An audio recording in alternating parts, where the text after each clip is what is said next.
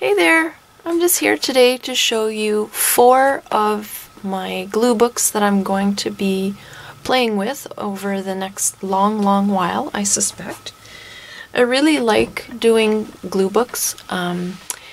It's relaxing and it is a nice way to feature some beautiful imagery, illustrations, ephemera that I've collected over the last while. So I've got 4 here because I'm going to be trying to do different themes in each one. Now I haven't started any of the gluing. These are just the basic books, and I thought I would do them ahead of time so that when I do stumble onto some images that I really want to use, then the books will already be made, and then I can just pick a page in there, do my gluing and stuff, and then and that'll just go a little faster that way. So in case you don't know what a glue book is, my understanding of glue books is that it's just any type of book or journal that you have that you want to glue in images that interest you. So they can be magazine images, they can be ephemera or photos or whatever it is that you like, and you just go in and you glue them and keep them as a keepsake that way. So I'll just flip through these and tell you what they're going to be about. So the first one here is a book that I gutted. It's by Winston Churchill, and I thought that it would be appropriate for featuring some of my images and stamps of the Queen as well as other royals. So I used mainly the correspondence papers by Tim Holtz. I love these. And on the inside cover I did some stitching, and I used the paper that's at the back of the paper pack where you can cut these down into cards, but I just sort of stitched them up to look a bit like a patchwork here. So again, this is just the plain book. I haven't started any gluing in here yet, but these kinds of papers will make really nice backdrops for what I have in mind. I have stamps, and I have images of the Queen. I have different royals from magazines I've collected. So that's what the theme of this one's going to be.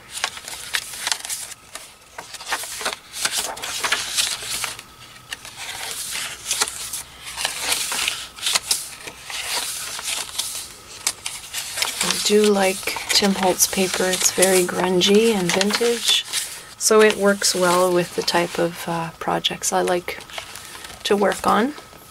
This one here, I really like the spine on it, and so I'm going to use this one to feature a lot of the Harper's Bazaar magazines that I have from the 1800s, 1870s.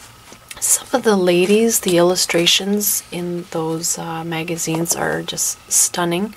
So I'm going to feature a lot of that in here. I haven't really figured out totally the entire theme, but it's mainly to feature those ladies. And so I did some of the same stitching on this with the smaller images from a Tim Holtz paper pad. And I used book pages as well, and I had some leftovers from Mabel's diary, so I included them in here. This will probably be covered up. It's plain white now, but I can add all kinds of different layers when I glue them on. Some coffee dyed paper and some old ledger pages. So that's what the theme of this one here is going to be. I do have a lot of old cathedral images as well, postcards and such, so they may go into this one as well. I'm not sure.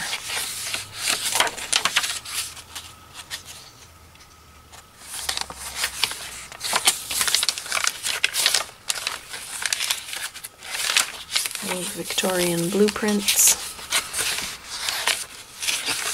This one here is going to be lots of fun because I want to feature just industrial type stuff. So I have a lot of that. I have maps and schematics and some old popular science magazines from the 30s that have really beautiful images. They're not necessarily the style that I usually work with, but industrial is just fascinating to me. So I thought this cover was particularly amazing because, first of all, it's about Canada, and this train is just beautiful.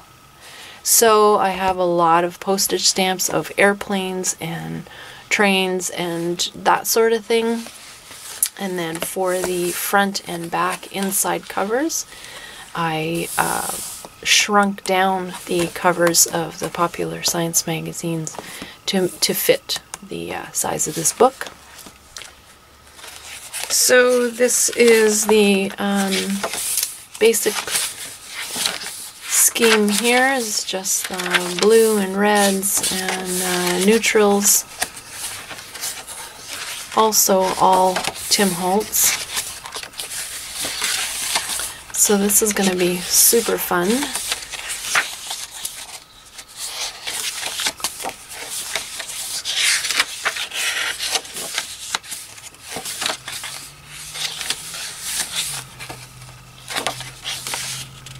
And this book is a little bit bigger than what I usually work in, so I'll have a lot of space to glue in some ephemera. And there's the back. This last one here is a cover from a book called The Birds Fall Down. And I've been hanging on to it for the longest time because I just wasn't sure what I was going to do with it. I had to do some work on the cover because the front was a different color than the back, and you can still tell that a little bit. But after distressing it and doing some funky stuff with gold paint and stuff, I find that it looks even better than it did originally.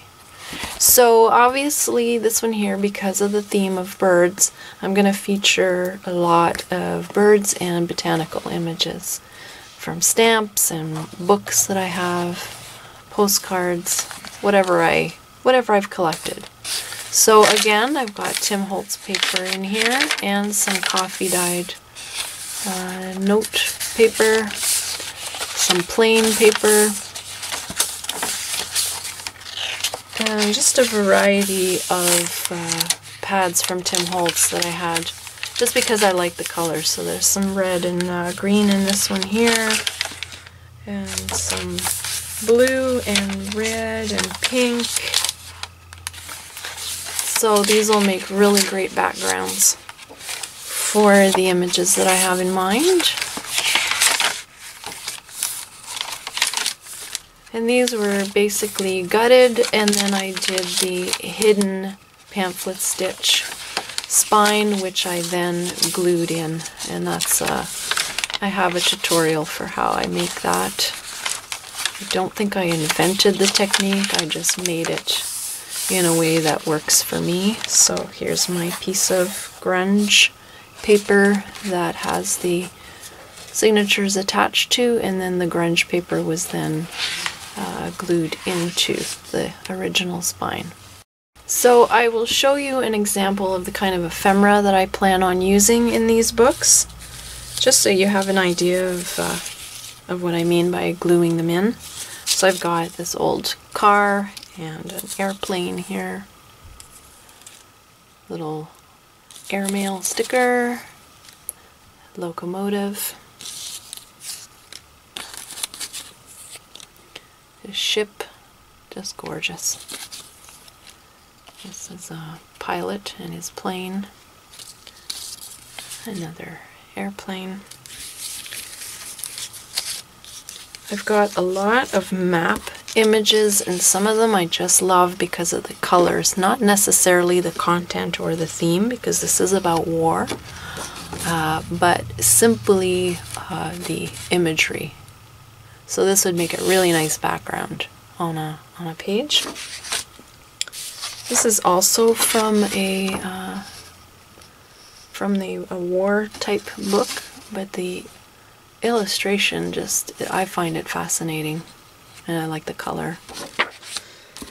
Again, I have all kinds of really interesting images. This is from a science book for kids. I just love this little guy. And then I have a box full of these, this type of artwork and such. So look at that cutie. Beautiful. Another beautiful lady. And then images of different cathedrals. So these would be really nice in there. And I've got botanical book pages. And these are like really old, and you can see there's some water stains and such, but beautiful illustrations. Another one here, Southern Crabapple. Isn't that beautiful? This is art. I mean, this is gorgeous. So that's also going to go in there. And then I have this beautiful book called Our Amazing Birds. And I never took it apart, and I never cut into it because it's just so precious to me. But, you know, with technology, and because this is going to be for my personal use, my plan for the images in this book is to just copy them and then do my collages with the copies. Again, because it's for my personal use, because this is definitely, I'll check the copyright on here, 1952. So, you know, you can't really just scan these images and then use them for profit, because they are still copyrighted. But look at these owls. Isn't that beautiful? So by copying them, I can resize them to fit my book. Another cute little owl. Just, the book is full of absolutely stunning illustrations. So I'm going to feature these guys because they are just too pretty to be hidden away in a book and not enjoyed. So that's my plan. So I just wanted to give you an example of the kind of stuff I'm going to be adding in here. It's going to be super fun, and it's not going to be the type of project where I'm doing one of these from start to finish and then doing a video of a flip through. What I'll probably end up doing is, whenever I stumble onto an image that I like in my stash, I'll put together a page and then maybe take a photo and show it on Instagram or something.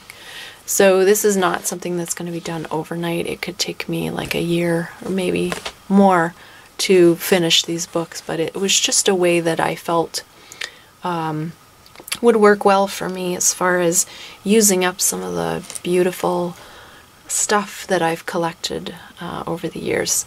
It's time for me to start using them. I don't like hoarding. I don't like keeping stuff hidden away in a stash. I like to feature it and enjoy it. So this is how I'm going to be doing that. So if you have any questions, let me know. I'll see you guys next time.